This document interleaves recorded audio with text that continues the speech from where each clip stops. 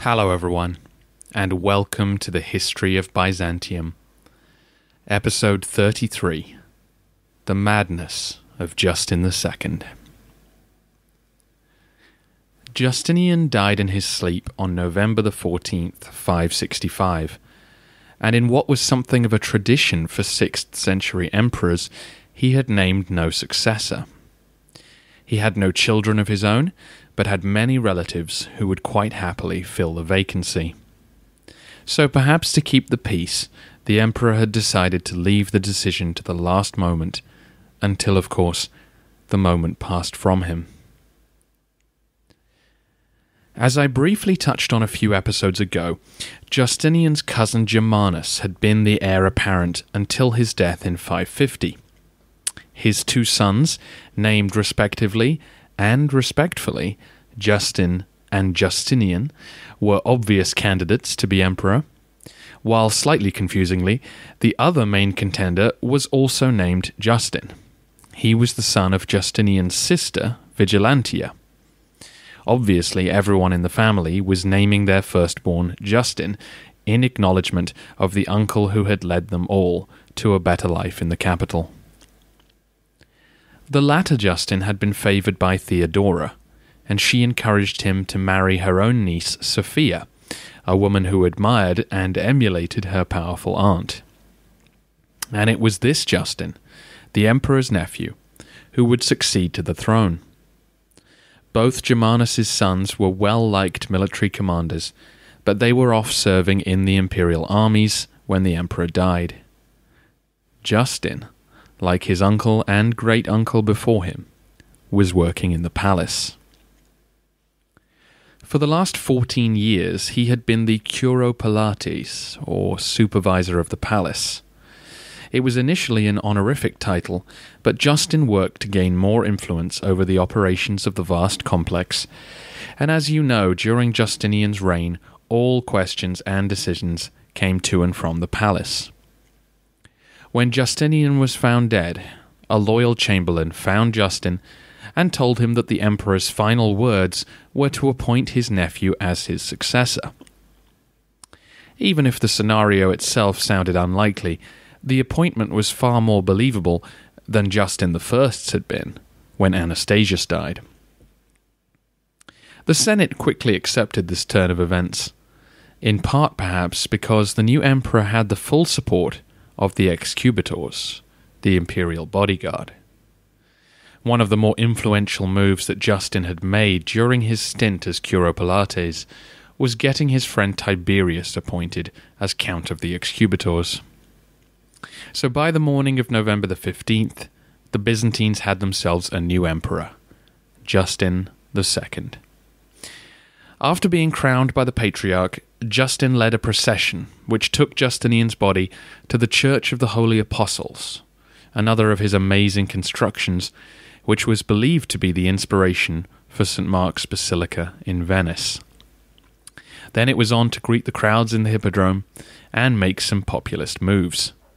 Debts and arrears of taxation were annulled, donatives and other treats were handed out, and to the aristocracy's delight, the compulsory loans which Justinian had occasionally demanded of them were cancelled.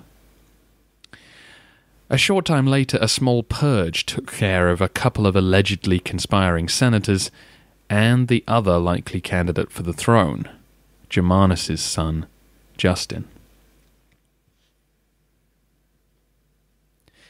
Justin II was born around 520, and although I can't find a source which tells me where he was born, it may well have been in Constantinople. His great-uncle would have been emperor, and we assume that he received the education and upbringing that would come from such biological and physical proximity to the emperor. Now aged 45, Justin seems to have been confident that he could take on his uncle's legacy and improve upon it. If not in great conquests, then at least in the quality of governance, which had perhaps slipped as the emperor grew older. In reality, though, Justin was no Justinian.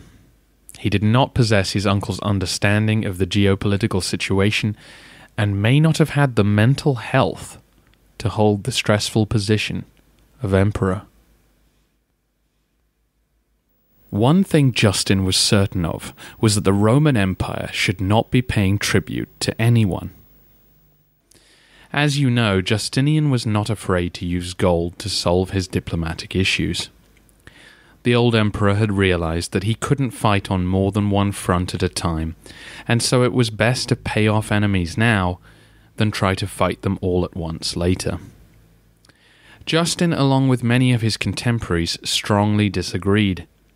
They saw it as a humiliation for the empire to be paying off foreign peoples, instead of dealing with them as the Romans of old had done, at the end of a sword. But these were not the old days of Rome, and everyone was about to be reminded of that fact. Shortly after Justin's reign began, an embassy arrived from the Avars. The large confederation forming on the Danube had sent men to congratulate the new emperor and to ask for some cash as proof that their alliance would continue as before. Justin refused. The Avar envoys returned home and reported the bad news to the Avar Khagan Bayan. Without written Avar sources, we rely on what Byzantine authors understood of the Avar political structure. The Khaganate that had been formed over the last couple of decades simply means empire or confederation, and the ruler of this Khaganate was the Khagan, the emperor or Khan, the chief of chiefs or king of kings if you like. As I've mentioned already, the key detail from our point of view is the similar political and military structures which the Avars shared with the Huns. As you know from the history of Rome, Attila and his predecessors were nomadic steppe warriors who fought on horseback using powerful bows, which remained the premier military technology of the time. The Avars followed in this tradition and used the peoples they conquered to fight within their armies, creating massive, varied groups of soldiers, all being led by ruthless horse archers. The Romans had spent centuries pitting one tribe against another, and the arrival of a force who could unite all these people had led fairly directly to the collapse of the Western Empire. Now the Avars were threatening to create the same conditions as the Huns. Denied subsidies by the emperor, Bayan decided that his next target would be the land west of the Carpathian Mountains, the future plain of Hungary. The grasslands of the area were the ideal home for the horses of the Avars, as they had been for Attila. But that area was currently the site of ongoing conflict between the Gepids and the Lombards. Bayan sent word to the Lombard king Alboin, suggesting a joint offensive. The Gepids were attacked on both sides and utterly destroyed. So much so that the Gepids actually ceased to be an independent people, their remnants being absorbed by the victorious powers or fleeing to the empire. Justin, for his part, was glad to see the Gepids go, and retook the imperial city of Sirmium on the Danube.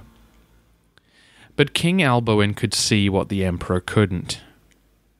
After the Gepids were defeated, the Avars began demanding more land and more treasure from the Lombards. Alboin could see that the Avars were never going to be peaceful neighbours. Their domains now stretched all the way back to the Volga River in modern Russia, and the Lombards would soon be crushed if they resisted further encroachment.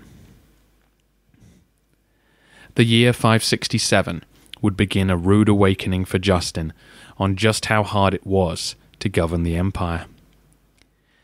In that year, Alboin led the Lombards south, across the Alps, and into Italy. Many of his retainers had fought with Narses only 15 years before, and told their king that the former land of the great Romans would make a good home. As the Lombards moved their entire nation away from the Danube, the Avars greedily occupied the area, and made a violent raid on Dalmatia. Tiberius, the Count of the Excubators and friend of the emperors, was sent to repel them, and would spend 3 futile years chasing at shadows as the raiders could dart back and forth across the now entirely Avar-controlled Danube frontier. Meanwhile, the Lombards met little resistance in Italy. By the end of 567, they had taken Venetia, and by 569 they had occupied most of the land north of the Po. During peacetime, the Byzantines didn't keep standing armies massed in one place. They simply garrisoned key towns and forts. There was no army capable of standing against the whole Lombard nation, and after decades of plague and war, there was little appetite for resistance amongst the Italians. A few coastal cities were able to hold out, and Pavia resisted for so long that when Alboin took it after a 3-year siege, he made it his capital. The Lombards took most of Tuscany, but steered clear of Rome and Ravenna. The leader of the imperial army, Longinus, who had taken over from Narses, was content to protect Ravenna and the surrounding areas. The Lombards knew that the Byzantines could resupply coastal cities by sea, and so Alboin halted his advance in the north. However, several Lombard nobles and their followers pressed south to the centre of the country, where they set up 2 independent duchies at Spoleto and Benevento. Many towns they encountered were easy to take because their defences had been destroyed in the wars between Goth and Byzantine. These Lombard dukes enjoyed the distance between them and their king, and were content to let the Romans use the Via Flaminia, which led from Rome to Ravenna, to help maintain their newly won independence. But whether in the north or the south, the Lombards made it clear that they were here to stay. Alboin knew that for his people to avoid the fate of the Goths, they needed to mix with the existing population. Adopting the Italian language, religion, and intermarrying with the locals, the Lombards put down roots which would last for centuries. The remaining Italians under Byzantine control had to adapt to their new life, living either in fortified towns or in exposed country, which the Lombards could raid without much fear. Although the blame doesn't rest entirely with Justinian, this is the point where one can observe that the old senatorial class and Roman way of life really had been destroyed by the emperor's attempted reconquest. The Italy of a century before was no longer a reality. If that wasn't bad enough news for the new emperor, then reports from Spain and Africa would further furrow his brow. The Visigoths in Spain began their counterattack, taking both Seville and Cordova by the early 570s, while the Moorish king Germel led a revolt down in Africa and killed 2 Byzantine generals who were sent to restore order. Together with further outbreaks of plague, the situation in the west couldn't have looked worse from Constantinople. But Justin had other things on his mind. The emperor was rather embarrassed to discover that having come to power throwing debts to one side, he was now short of money. Only 4 years after being crowned, he introduced new taxes on bread and wine, which were terribly unpopular and seen by the masses as imperial greed. It's easy to see from this why Justinian kept soaking the rich. No one will take to the streets when you pick the pockets of millionaires. So there would be no reinforcements for the West, while the emperor was struggling to keep his finances in the black. And a series of events now conspired to send the emperor over the edge. Literally, to drive him mad. During the 560s, a debate had opened up amongst the Monophysites, when a few radicals had gone too far and declared that each member of the Trinity had a distinct nature. This belief led to mainstream Monophysites accusing them of a return to polytheism, seeing Jesus, God, and the Holy Spirit as distinct deities. As Monophysite leaders began to re-clarify their position, Justin and his patriarch decided to swoop. The Monophysites were now being forced to say explicitly that God could have more than one nature, but still be one being. This was exactly what the Council of Chalcedon said, that Jesus was one person with two natures. So what have we spent all this time arguing about? Leading Monophysites, including Jacob Baradius himself, came to Constantinople at the emperor's invitation and agreed to sign an Act of Union in 571. The act confirmed that what was laid down at Chalcedon did not in fact contradict the beliefs of the Monophysites. Once signed, all those taking part took communion with the Patriarch. Could it be that the most insuperable problem of the day had finally been overcome? Sadly, no. The decades-long struggle over the Council of Chalcedon had become an important part of the Monophysite way of life. When the bishops out in Egypt and Syria told their flocks about the Act of Union, there was outrage. How could they approve anything which endorsed the blasphemous Chalcedon?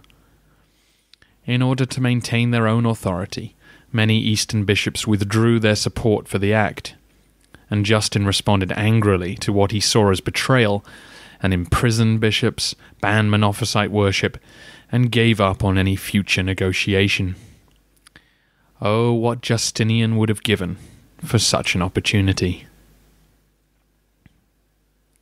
With the emperor's blood boiling, he responded yet again in a manner his uncle would not have done. Appeals came to Justin from several different sources, urging him to return to war with Persia. The first calls came from Yemen. Back in episode 15, I described the alliance made between the Christians of Aksum, or Ethiopia, and the Byzantines, in order to take control of Yemen and the trade that came through the Red Sea. Since then, a native prince had gone to Khusro asking for help to push out the foreigners from Aksum. Khusro had sent troops in, but installed a Persian governor to make sure the area was properly run. And the native Christians now appealed to Justin. Closer to home, similar calls came from the Christian Armenians living on the Persian side of the border. They were planning rebellion and asking for the empire to assist them. And finally, there came an embassy from the Turks. The Turkic peoples is a term we use to describe a collection of ethnic groups whose languages belong to the same Turkic family. At this time, they populated various areas along the Silk Road, which runs from Europe all the way to China. Today, there are Turkic peoples living in dozens of countries, including major populations in Turkmenistan, Kazakhstan, Uzbekistan, and of course, Turkey. There remains a lot of historical speculation about the ethnic identity of the various steppe tribes, and it's possible that Turkic peoples were involved in all of the major groups in our story so far: Huns, Bulgars, and Avars. In most cases, we just don't know. But the embassy which reached Justin II was most definitely from a Turkic people. The representatives who came to Constantinople were in the employ of Sizibul, the Khagan of the Turkic Khaganate, sometimes known in history books as the Gokturks. The Turkic Khaganate was formed in the civil war, which saw the Hephthalites defeated by Khusro and the Avars flee into Europe. Now Sizibul, the Khagan, wanted an alliance with the Byzantines in order to fight the Persians. Khusro had rebuffed the Khagan, presumably afraid that the Turks would simply replace the Hephthalites as a menace on their northern border. So Sizibul sent word to Justin that they should launch a joint offensive. Zamarkos, the master of soldiers for the east, was sent to the court of Sizibul in August 569 to agree terms. Zamarkos and his party had to head north of the Black Sea and cross what is now southern Russia, Kazakhstan, and Uzbekistan, some 2,000 miles. Sizibul's seat of power was somewhere around the borders of modern Mongolia, China, and Russia. And by the time Zamarkos returned, Justin was ready for war. as we saw repeatedly during Justinian's reign.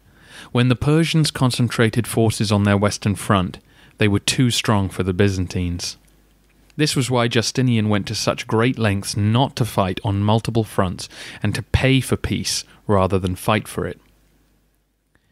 When 572 arrived, Justin took delight in refusing to pay any more of the gold that was owed from the peace of 562, and told Khusro that the Christians of Armenia were now under his protection. The emperor's cousin Marcian was sent to lead an attack on Persian Mesopotamia. In a moment that should have warned the emperor against what he was doing, he was forced to pay off the Avars so as to free up troops to head east. The cost of this truce was more than the subsidies which the Avars had asked for on his accession. Justin's control was clearly slipping.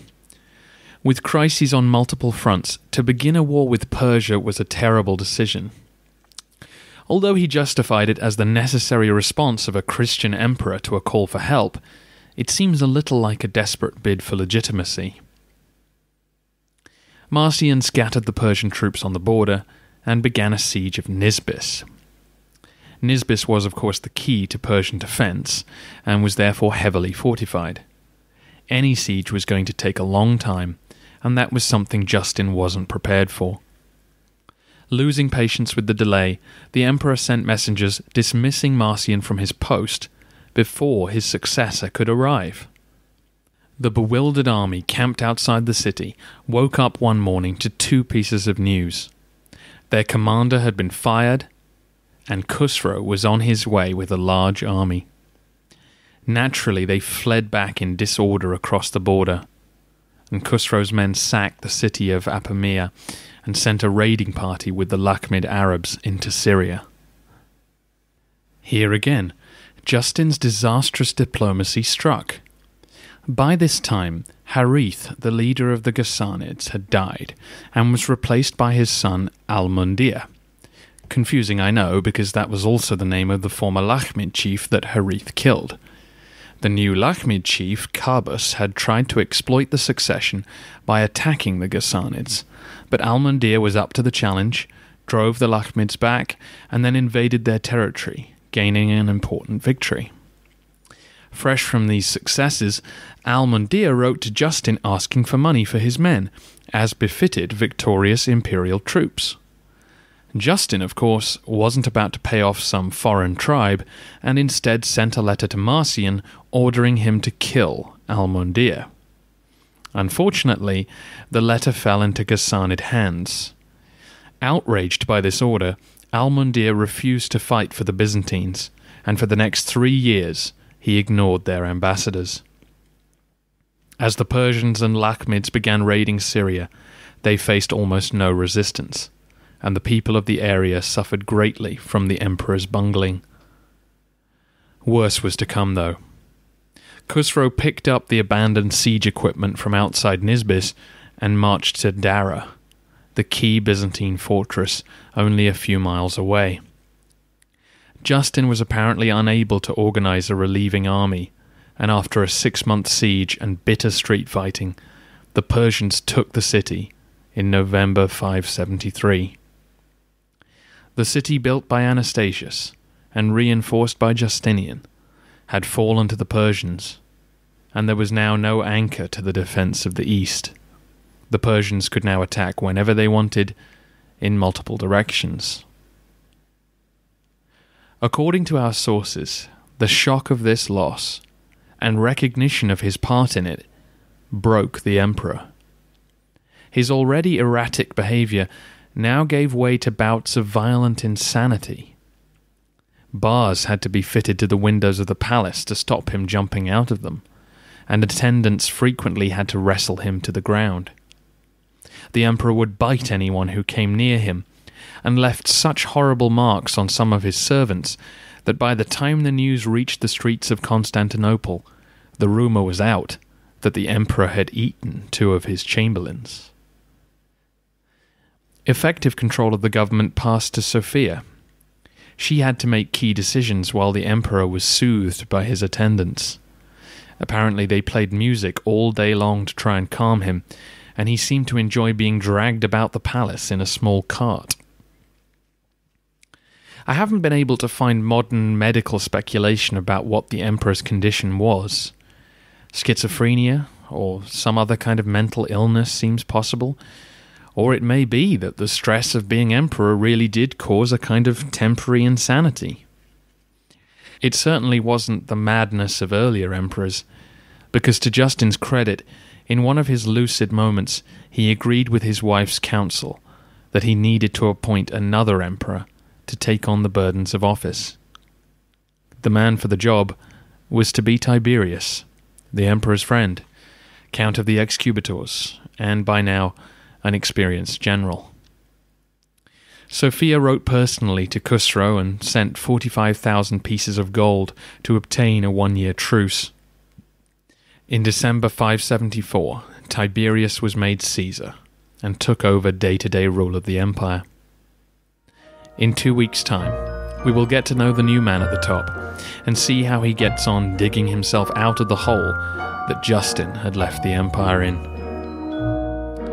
Thank you for listening, and for your iTunes reviews, please keep them coming, and find me on Facebook or at thehistoryofbyzantium.com.